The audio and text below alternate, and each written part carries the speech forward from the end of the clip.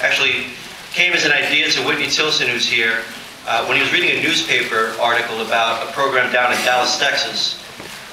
And what they had done was they had created an incentive program similar to REACH and buttressed that incentive with a series of workshops that really helped students prepare for their AP exams and really support the work that these students' teachers were doing in the classroom. Very similar to what we have here. I know you guys may not know this, but the vast majority of high schools that serve low-income students don't even have one AP course in the whole school building. And what distinguishes your school, the school that you go to, from those schools is a lot. A lot in terms of how your teachers approach the way they want you guys to prepare for success in life. Academic rigor is important, it's critical. We need more young people, not just to graduate from high school. We hear, when you read the newspaper, you read about the graduation rates, etc. The REACH program is really concerned about the graduation rate increasing for college. Far too few students coming from low-income backgrounds graduate with a four-year college degree.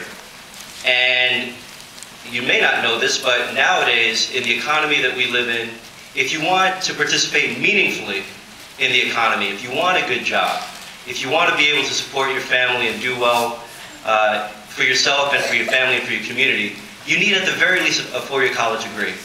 The best way that we thought we might have an impact is by working with schools that serve large populations of students who come from low-income backgrounds and moderate-income backgrounds, to encourage more of them to participate in the AP program, which most people understand really is the gold standard of education for high school students.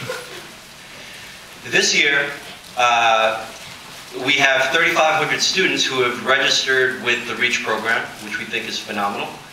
Last year, we piloted a series of workshops just like the ones we have today, the Learn and Win workshops, and 610 students participated. As you guys probably all know, we tweaked the incentive structure around just a little bit, and so that we would get more students to participate in our Saturday workshops. And this year we've seen a five-fold increase in that participation rate. There are 3,000 students, including yourselves, who we expect to get to come to the workshops on Saturdays at Baruch. And we are excited that you guys are going to be preparing so hard for these exams in May. Now, I'm going to call up a great friend of the REACH program, and he really doesn't need much of an introduction.